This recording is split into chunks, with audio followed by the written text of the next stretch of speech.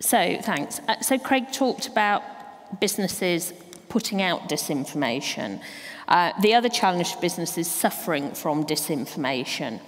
And we see it all over the place, in big ways in financial markets and in small ways. And businesses, simple things like if a business decides it's going to take them longer to put out their financial results, they put an announcement out. And the rumour mill and the information and the disinformation that is put out regularly about why that might be can lead to all sorts of things, 25% drop in share price in a day. And then when the results do come out, the results are as expected and there isn't anything suspicious in there. So that's one issue around disinformation straight to the financial markets. But it's really interesting because ultimately this is all about, and we've heard this again and again today, this is all about trust in business.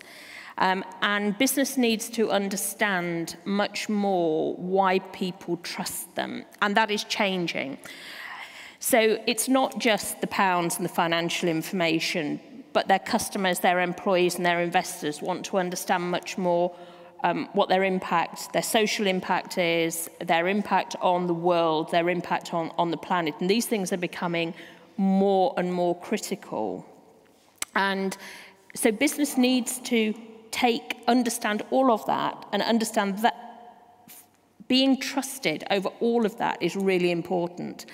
And the more information that they need as a business to put out there, the more they need to think about what their story is around that and how they ensure that that information is sound and correct.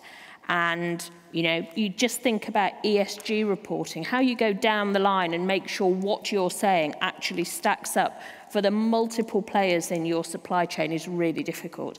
So businesses have real challenges now to maintain a level of trust, and they are being attacked in all different ways. And my experience is that most businesses are way behind the curve as to actually having assessed these risks and then putting in some kind of risk mitigation plan for them.